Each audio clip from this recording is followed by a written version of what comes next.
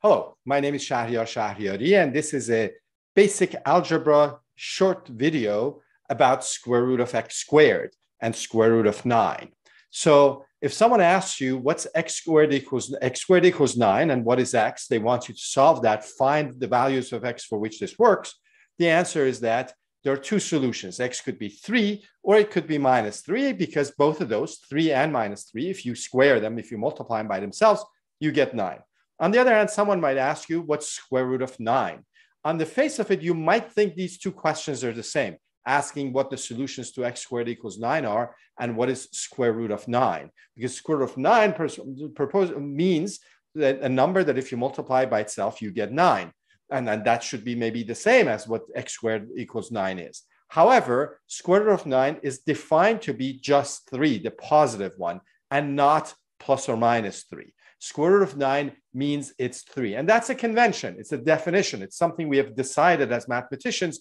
And the reason we have decided that is basically because we want the function y equals square root of x to be a well-defined function. In other words, a function, when you plug in a number, out should come one number. It should be very clear that if I plug in 9 in here, or 16, or 25, or 4, or 2, or 3, anything, it should be very clear what the answer is. There should not be no ambiguity. There shouldn't be a choice of numbers. If you get plus or minus 3, then this will not be a function.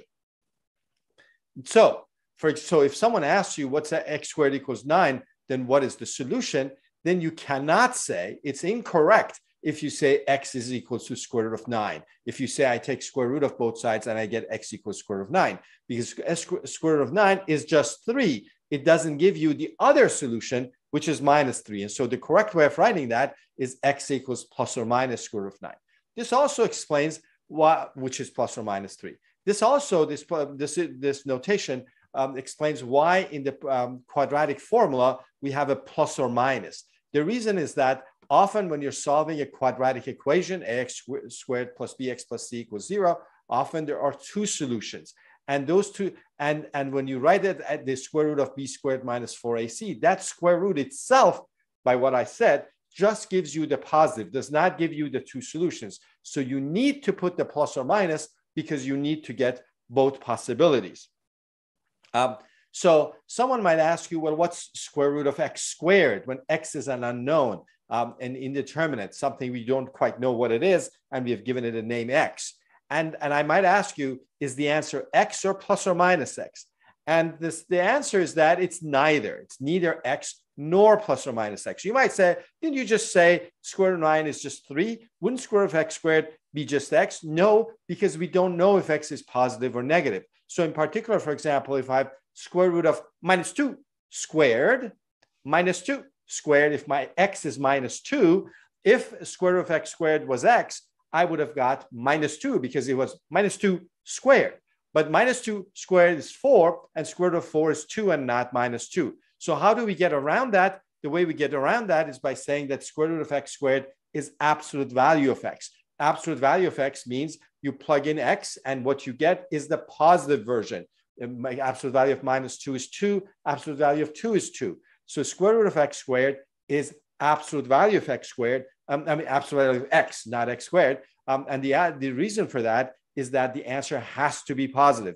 And by putting the absolute value, we know that it's positive. So what you need to remember is that the square root of anything squared, apple squared, is absolute value of apple.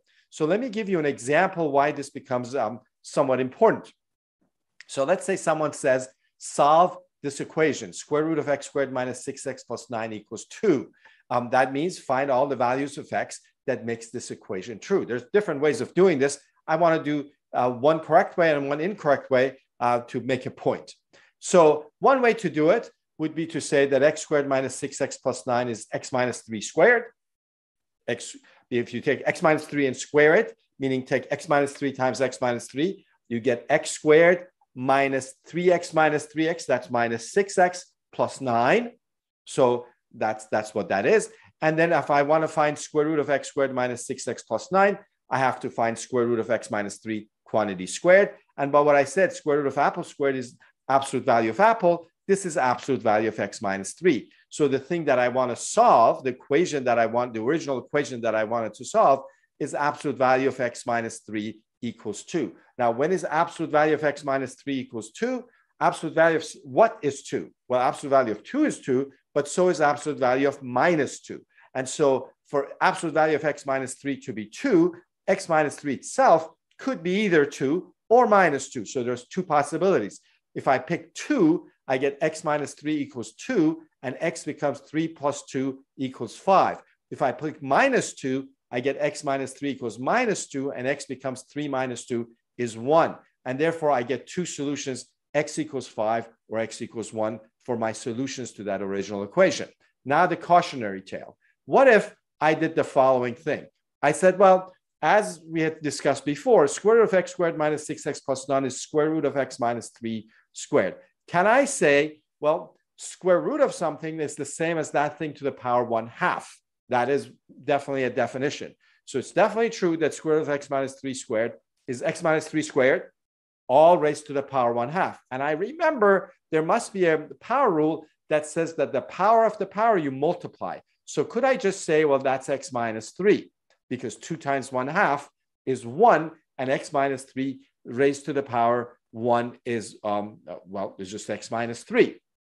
But then if I do that, then I will say that I wanted to solve square root of x squared minus 6x plus 9 equals 2. If that's equal to x minus 3, then I want to solve x minus 3 equals 2, and I get the answer x equals 5. And then the question is that, what happened to the other solution, x equals 1? Was x equals 1 really a solution? You can plug it in, and you see it is 1 squared minus 6x, 1 minus 6 is minus 5 plus 9 is 4, and square root of 4 is 2. 1 is a solution, but this method of solution, solving it, did not give us the x equals 1. So what went wrong? What went wrong is that the exponent rule, a to the r to the s, is a to the rs. When you have a power of a power, you multiply the exponents, works only if the base is a positive number. It does not work for negative numbers. But where was the negative here? The fact was that we didn't a priori, before we started, know that x minus 3 is positive. In fact, if x is going to be 1, x minus 3 is not positive, is negative, and that rule does not work.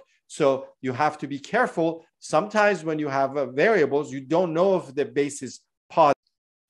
And so because we don't know if x minus 3 is positive or negative, it's not true that x minus 3 squared to the 1/2 equals x minus 3. It does not necessarily equal that. So you have to be careful about the power rule. The power of a power you multiply, that rule only works, as well as the other rules for exponents, if the base is positive. There's another way to solve this problem, which is to square both sides. If you have two things equal, well, if you multiply this side by itself and that side by itself, still going to be equal, and that will work. So if you square both sides, you get x squared minus 6x plus 9 equals 4.